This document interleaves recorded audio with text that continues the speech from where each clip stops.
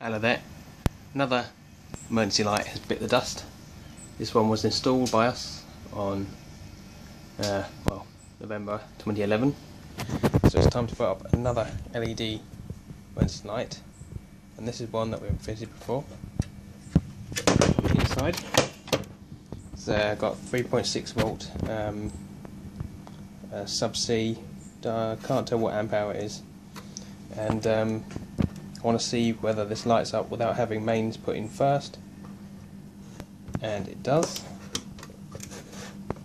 So this will be good to use as a torch, or like a camping light.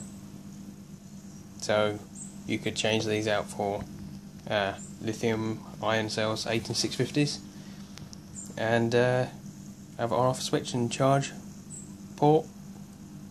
Put a BMS in to make sure it doesn't overdo it, and have yourself a little torch. I've no idea what the price is. This one came from TLC,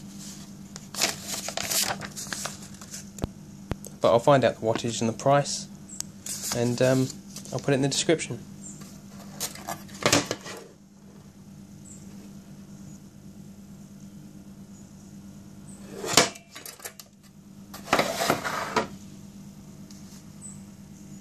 Got a sticker in the back, and it comes with this little rubber thing with 4 screws. It says when the inner air temperature of the light goes up or down, the inner air of the light will swell or shrink. This fitting could adjust the pressure of the air.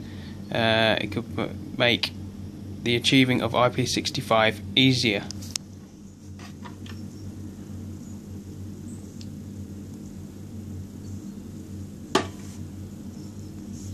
I've never seen that before.